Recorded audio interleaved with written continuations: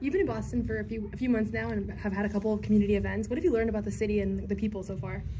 I learned how much they love the Celtics, you know, and that's pretty awesome to see, especially from young kids all the way to, I did a senior citizen event a couple weeks ago, and even how much they love the Celtics. So, like, it doesn't matter the demographic. If you're in, you know, Boston, you're in Massachusetts, everybody loves the Celtics, and I love that. How's it been jumping in on a contender and trying to carve out a role? It's been great.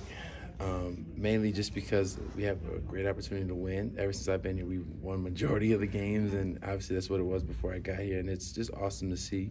And for me, I'm doing whatever it takes to help us, you know, continue that, whether I just need to be a lockdown defender or a rebounder or a spacer on the court.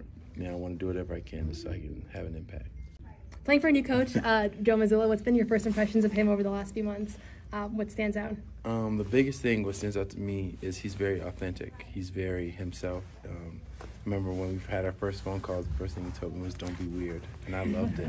This is kind of, what he meant by it was just whoever you are, whoever you want to be perceived as, like, be that every day. Don't have to feel forced to try to fit in. Just be who you are and let that work. And I've been following that, and it's been awesome. And how are you feeling within the system? Now been here for a couple weeks. How are you feeling? Yeah, feeling good, especially defensively, getting a chance to understand our schemes and how we like to guard. And a lot of it's playing towards my strengths and allowing me to switch a lot more, allowing me to be able to use my voice on defense as well. So I've been fitting in pretty well with the system. How's that going? Did you just get comfortable here?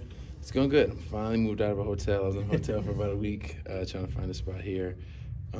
Boston's great. I'm getting used to driving in all the tunnels and stuff like that, not missing any exits and whatnot. A lot of one-ways. A lot of one-ways, a lot of potholes. You gotta swerve, but otherwise I'm getting used to it for sure.